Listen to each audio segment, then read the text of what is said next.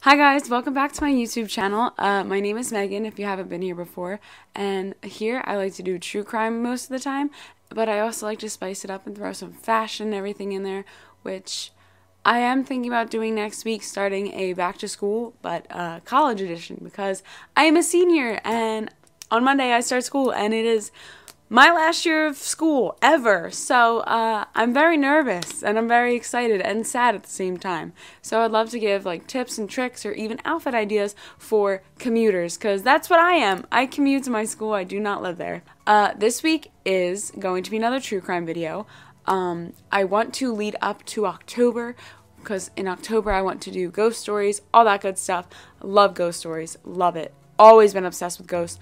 Always been obsessed with all those shows. Oh my god, love. This week is going to be a true crime video, but it is going to be focused in Pennsylvania. Pennsylvania true crime is near and dear to my heart. Not really, but actually because I live in Pennsylvania and I've grown up around criminal justice people, so I really enjoy hearing the stories, even though they're not good stories, but I like learning about what happened in our area, how it happened, how we might have never saw it, you know? So this video is going to be about Harvey Miguel Robertson. So, to give you the quick little breakdown before I start getting into him, the reason I know about this case is because I do minor in criminal justice currently, and I took capital punishment last semester. The professor was the lawyer who got Harvey one of his death sentences reduced to a life sentence. So, I know a lot about the case. I know a little bit more than that is on the internet because the lawyer told us everything. Maybe you guys will like it, maybe you guys won't. Let me know. I'm still looking for a name for the series, but this one little alone might be like PA Serial Killer series. I don't know, something like that, something broad. But yeah, let's get into it, and what he did, and how he's a trash of a human being, but, what he's doing now, what he's done, and what will happen to him. Harvey Miguel Robertson. We will get into that. The video is going to be 3 different sections. First, introducing him and his background. Second is his crimes, and the third is his trial, what happened, and what's next? What's next to come? Harvey Miguel Robinson was born on December 6, 1974. He was born in Allentown, PA, where it's basically he was born and raised in Allentown, lived there his whole life, and Allentown is about 40 minutes away from Philadelphia. There's not much positive things to say about his childhood. Sorry. His childhood and his upbringing probably definitely helped shape what happened to him and why he became who he is. Just want to say he is known as probably one of the youngest serial killers in American history. He was 17 when he committed his first murder, and then he continued in a spree in a very short period of time and got caught by 18. So this happened in less than a year. Was a violent alcoholic who killed a woman and threatened to kill Harvey's mother several times. So his father was already a criminal, so that background wasn't far from him at all. Harvey was born to his mom and dad, and he also has a brother and sister. Both are older, if I'm correct. I believe Harvey is the youngest child. At a young age, Harvey idolized his father, regardless of the kind of man he was and what he did to them. His father was an alcoholic, so he actually encouraged Harvey and his siblings to intake in alcoholic beverages with him at a young age. Father always acted out to his mother with violence and to the children as well. Harvey was a witness to all of this violence, which clearly stuck with him throughout his life. Drug abuse in this home was not foreign to this family. Most of the family took in drug abuse and alcohol abuse, his mother being one as well. His mother was addicted to drugs, and she would hop around from boyfriend to boyfriend to also get these drugs once his father and his mother got a divorce. At the age of 6 years old, Harvey showed evidence of brain damage. There's not much to say about this. I think my professor said, like, You know, he was a kid. He fell a few times. They brushed it off. Probably a concussion, probably led to more than that, and no one noticed. After his parents' divorce and after all this sign of brain damage, he was put into a class of socially and emotionally disturbed children. At the age of 9, he also became addicted to drugs and alcohol, which too young for a child to be addicted to anything.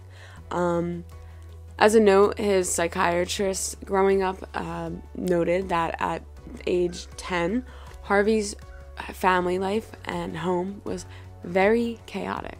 He tried to make the best of it in high school and he tried in school, but he had a lower IQ than most. His brother and sister also struggled, obviously living in the same home with the same problems, but it's sad to say that the whole family had a life of crime that they all got into, but it is noted in his court documents that his brother might have not been the best role model to look up to growing up, but as he grew older and he realized how bad everything that he was doing was, he decided to end up turning his life around, and he now is a very functioning human of society.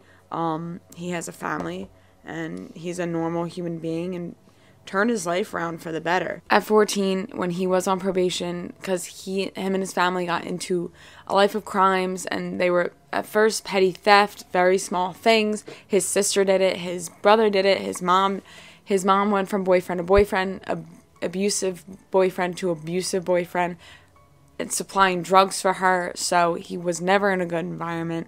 But it says at 14, when he was on probation, his probation officer noted that he had endured a lifetime of emotional upheaval. So one of those things, if it's nature versus nurture, if he was born into a family that worked for him, if he would have been a functioning human being. But it is also noted that people do think that he is a sociopath, so here's to say here or there if he would have been, but his upbringing obviously did not help. In the next part, we will get into his crimes. His crimes are awful. He is a bitch. I'm sorry. Harvey, on his kick of burglarizing and doing all that stuff, stumbled upon an assisted living home, and he walked into the home of Joan Burghard, who was a 29-year-old, and she was a nurse's aide. So he went in there only thinking he wanted to steal, and she actually happened to be home, and she ended up becoming his first victim. And it is pretty much known that this wasn't premeditated, it wasn't intentional. Like, he did not stalk her out, plan and go to murder her. It just kind of happened. But I think it was because he was burglarizing it and she was there, and that was a shock to him, and then he didn't know what to do, so he decided to kill her. But she was sexually assaulted and she was bludgeoned about 30 times in her place in East Allentown. In June of 1993, he abducted, he attacked, and he sexually assaulted another girl who was 15 named Charlotte Schmoyer. Charlotte was a newspaper girl, and she was out in the morning doing her normal newspaper things on her run. She picked up her newspapers in the morning, and it was because she had so many loyal customers or consumers of the newspaper that they actually called and they said, "Hey, Charlotte hasn't dropped off our newspapers yet. Do you know where she is? Did something happen?" Because she would ride her bike around and try to get to everybody. But Harvey had found her. He took her into a wooded area close to where she was taken, and he decided to sexually assault her, and then once he was done, he killed her. He was stabbed over 20 times, and her parents are very heavily, they're heavily involved in his trial as of right now, and they hold a lot of power, and the power that they did have, they held for a long time, and they refused to give it up, but they knew that justice would be served, so you'll see what happens with that. Once again, he's a piece of something, and To make it even worse, this next case, the names are unspecified because it was a 5-year-old girl, and this one is heartbreaking because he went in with the intention of actually doing everything he did to her to the girl's mother. But it was at night, it was earlier in the morning, it was probably 5 or 6 in the morning, and he went into the mother's bedroom and realized that the father was also home, so he decided that would be too much of a hassle. So instead of doing what he wanted to do to her, he went into her daughter's bedroom and he took her from her bed in her sleep, brought her downstairs to the laundry room, and he sexually assaulted her and did this all in their laundry room and left her there. And he ran away as soon as the parents woke up, and this 5-year-old daughter was just why? It just doesn't make sense. And actually, my professor said that when doing research on this case, he found the girl who it happened to, and he is very upset by what has happened to her because she is down somewhere away, and he found out where she's living, but her job is not one of the best. Her job, her life, and her problems in a young age led to her developing an addiction to drugs and to prostitute herself, which is just heartbreaking because she never asked for this, and you always wonder what could have happened if this didn't happen to her. And I can only feel for the parents and the mother, feeling like, oh, why did you have to do it to her? Take me instead. I just think that's so heartbreaking, and it sucks. And again, Harvey, you f***ing suck, so don't know what else to say. His next victim is a badass. This woman is the reason he gets caught. So, on June 28th of 1993, Sam Denise Calley was asleep in her home, and she had heard someone break in, and she went to get up to fight him, but he was already there. But one thing to note is Harvey did like bigger women, so Denise was not a small, fragile young girl. She was older and she was bigger. Was not going down without a fight, and she fought her way to get this man off of her. He did end up assaulting her that night, sexually and physically. He almost beat her face to being unrecognizable, and she fought. She did not give up at all. She ended up getting him outside of her house on her front lawn for all the neighbors to hear or see, and it was in the earlier mornings that he did his crimes. So he ended up running away because one of the neighbors ended up hearing the commotion and saw her, and she survived this attack. So he was not happy about this, Mr. Old Harvey. No. He might not be the brightest bulb in the tank, which he really isn't, and you'll see why, but he did not like this. This must have irked him in some type of way. I'm not sure, but only about 2 weeks later, on July 14th, he murdered a grandmother who was 47 years old, Jessica Jean Fortney. She was badly beaten. She was sexually assaulted, and she was stabbed. And she, like I said, she was a grandmother, but it was noted that in his court, I believe her grandkids or her daughter was like, you took away a great woman, and now you're facing the consequences, which, good for them. But yeah, Harvey was not an organized killer. He was still a serial killer, but no way in hell was he organized. I believe he left prints everywhere. People knew what he looked like. Obviously now after Denise, people had an idea of who he was, what he looked like. But, you know, he was just like, he was pretty decent at hiding, I guess. He was not smart. What he did was so stupid. So stupid. And what's even better is that Sam Denise Callie, who's a badass, knew what he was going to do. She said he is going to come back and try to finish the job. And she had this bad suspicion. She was paranoid. She just went through an attack and literally, like, just made it by. And she was like, he is going to come back and he is going to try to hurt me. The police agreed, and they agreed to stake out her house and keep an eye on her. So he kills Jessica Jean Fortney on July 14th, 1993. 4 days later, he goes back to Sam Denise Callie's house. He tries to break in once again. This time she's not playing. There is a cop sitting outside of her house. He went in there. So he was going to go in there. He was going to finish the job. The police are sitting right outside. Keep this in mind. The alarm goes off.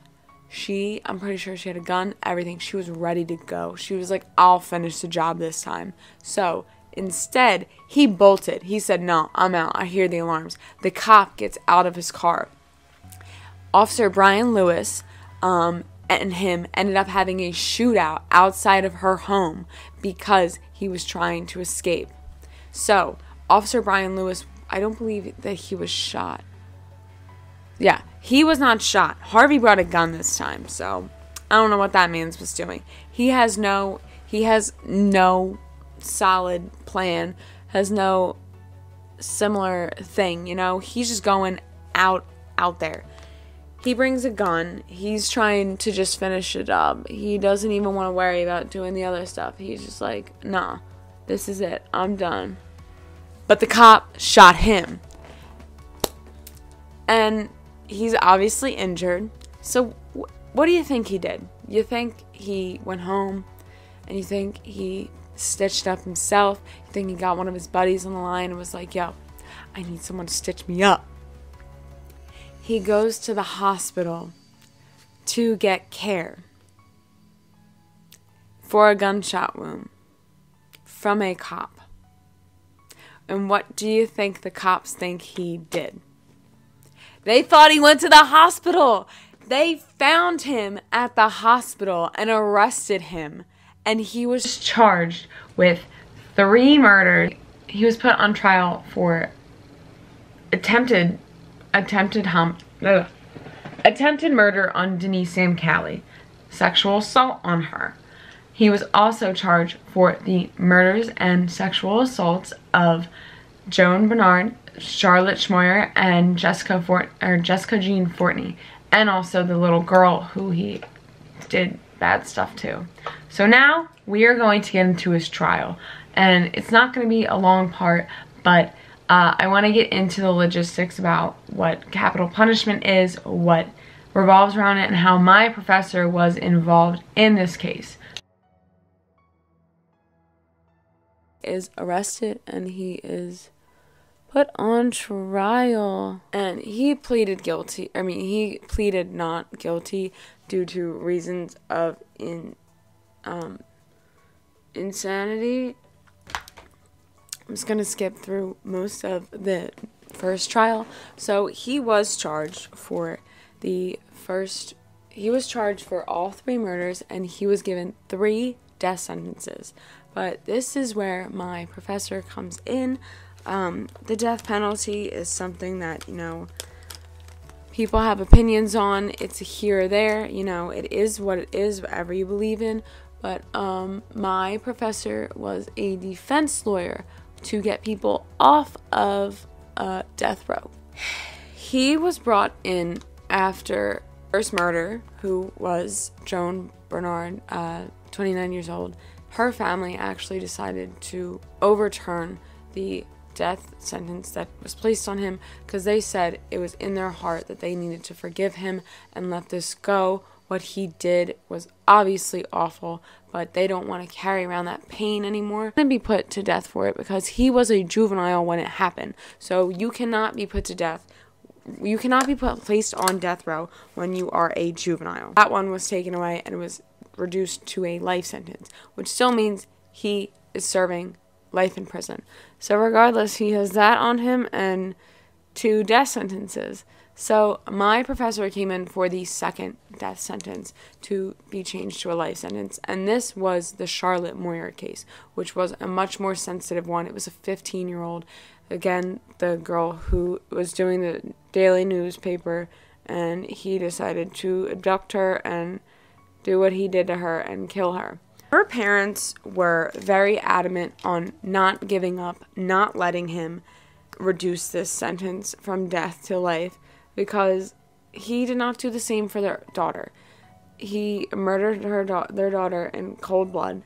Because of everything that happened with Denise Callie and the 5-year-old, he was still had extra charges for that as well.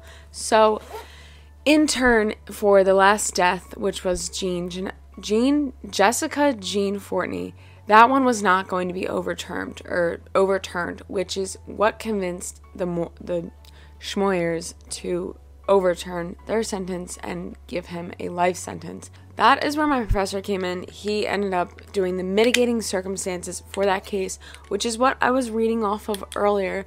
Mitigating circumstances are just as important as aggravating circumstances.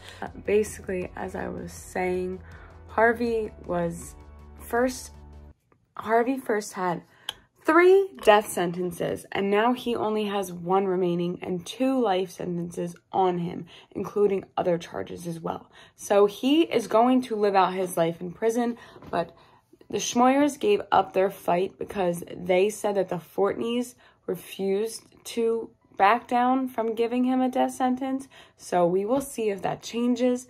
Sam Callie, she passed away in 2020. She passed away in 2021.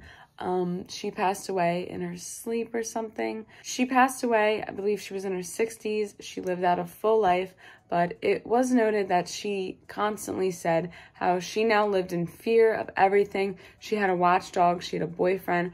Everything traumatized her, but she did help other victims as well. So I think it is very nice of her to do that. I'm so saddened to hear about her death. My professor was as well. We found out about it during class time, so it was definitely interesting to hear and very a sad tale. But Harvey got injured in jail and in prison, and now he can barely walk without... He can barely walk. He usually sits in a wheelchair. He is very less intimidating than he was when he was first arrested. He is older now. He will remain in prison for the rest of his life, whether he is put on death row or not, but in no time soon will he be executed or anything. But I hope you guys enjoyed this video. It is a shorter one, but I like it just because it's Pennsylvania, baby, you know. Things happen here. Bad things happen in Philly, according to you-know-who. So, I really just want to thank you guys for watching. I hope you enjoyed this video. Let me know if you did. Let me know if you didn't. I love the feedback. I love all the honesty. It really is helping me, and it's helping me grow. I hope to produce more stuff. I really want to do a college video soon. Love to get back into the swing of things, especially with COVID coming to an end and starting back up again. So, I just want to say thank you. Again, subscribe if you like me. If you don't, that's fine, but come back and watch me, please. Leave a like. I would really appreciate it. And follow me on my social medias. My name is Megan_McGuire with 2 E's at the end of my last name. So, I hope you guys come join in the fun. Thank you guys again so much. I'm just so appreciative, and I hope you all have a lovely rest of your day.